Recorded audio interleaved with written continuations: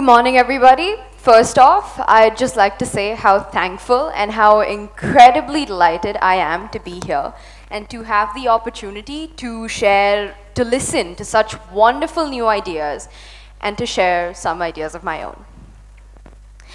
Every time I stand on such a stage, I ask myself, why are you a heavyweight? Why are you standing in front of all these smart, intimidating, successful, grown-up people and expecting them to hear you out?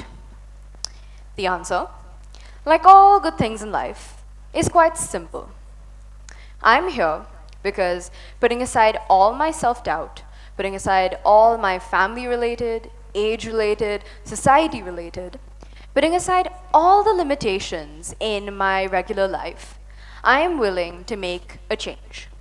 No matter how small, no matter how big, no matter how insignificant, no matter how great, we all need to be willing to take that first tiny step to change. And that's all it really takes, a tiny little first step. I love going to school. I love going to school even more when I get something new, maybe a new bag, a new pencil pouch, a new hairband, because it gives me new hope. It gives me new hope to try it out. And so, I'm sure you all have experienced this too, when you get maybe a new suit, a new car, a laptop, a new phone. It just makes it a little bit better. And so, one day, when near the end of my year, I was giving away my school bag to another little girl because I was not going to use it anymore and I was going to get a new one soon. I was giving it off to the house helper's daughter. As soon as she got it, her face lit up. She broke into the widest grin and she hugged the bag and thanked me. In those few seconds, she turned from a bored student to an ecstatic little girl who had new hope of going to school, who had new hope of making a change in her world.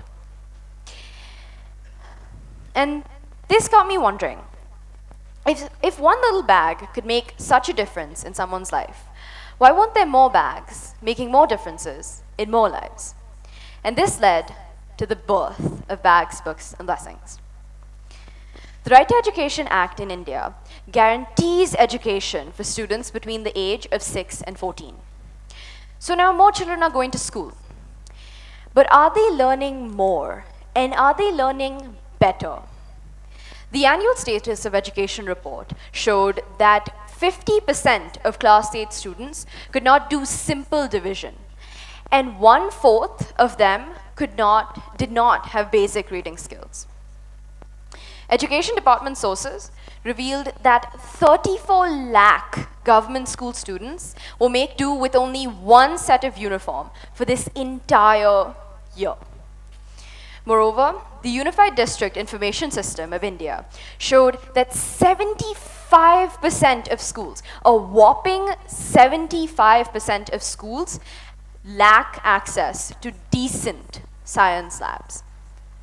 And so, in my own small way, I set out to help reduce this terrifying education and literacy crisis in India.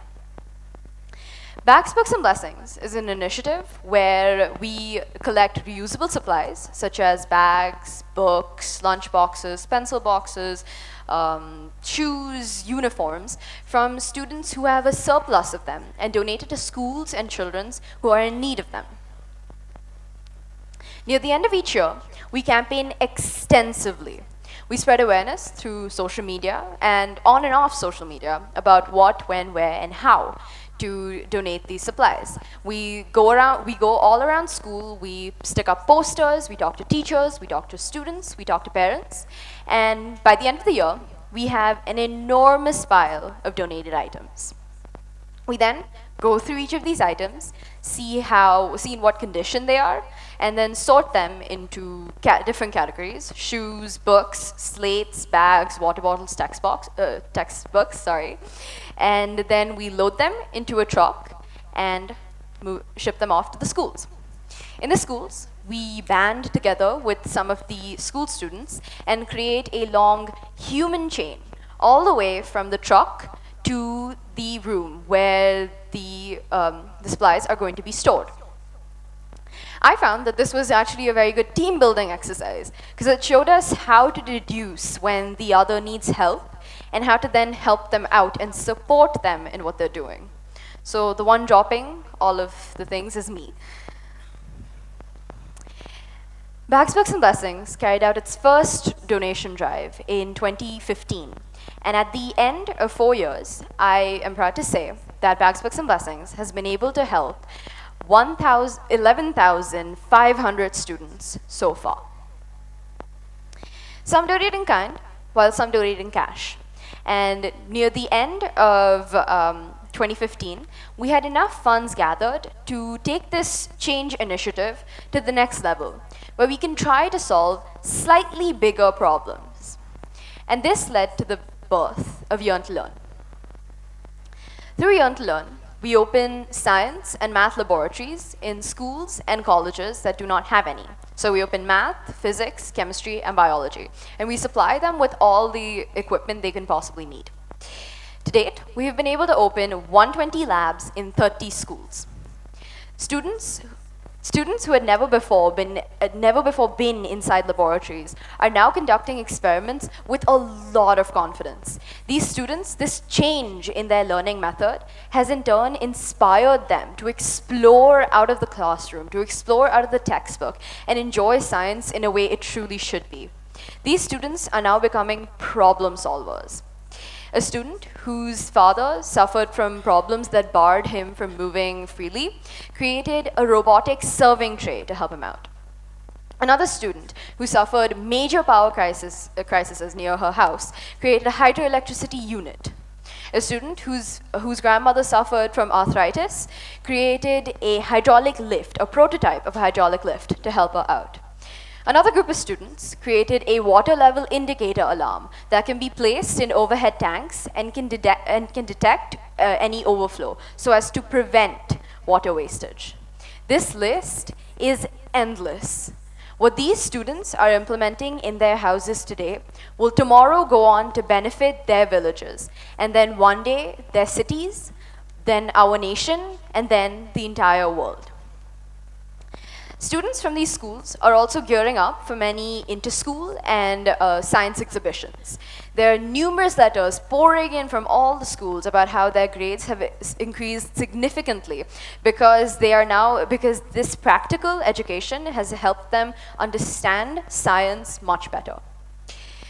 In 2017, 300 students from these 30 schools participated in the International Mathematics Olympiad and the National Science Olympiad. This was their first time participating in such difficult and competitive exams. And the results were extremely promising, with 26 winning gold medals, 23 receiving silver medals, 24 bronze, and 1 medal of distinction. In 2018, more than double the number of students participated in the Olympiads, with 51 getting gold, 36 getting silver, and 33 winning bronze. One small step leads to other small steps. That leads to small changes, that leads to big changes. However, it was not always smooth sailing, or in this case, child's play. Initially, the funds were gathered through donation drives and crowdfunding platforms. Everybody wants change. Everybody wants things to be better. And this beautiful, hopeful enthusiasm got us going with donations from uncles, aunts, friends, and relatives. However, donations are still a short-term solution, and they were not enough to sustain our activities over a long period of time. If we wanted to keep opening new labs, and if we wanted to keep restocking them, we needed a more steady flow of income. So, in Jan 2017, I launched my e-commerce website, knickknacks.com. Through knickknacks.com, we sell funny and quirky gifting products, and 100% of the proceeds from knickknacks.com are used to fund Yearn to Learn activities. So you guys can relax. I'm not here to ask for your money. Be generous. So to conclude, be generous, not just with your time, but also with your money and knowledge. If you're a year 4 engineering student, help out a year 2 engineering student with their project. If you're a year 2 engineering student, help out a 10th, 11th, or 12th grader. And speaking from personal experience of being an 11th grader, we definitely need the help. We as humans are each other's only hope. None of us too insignificant, all of us heavyweights by virtue of what we do. So do more.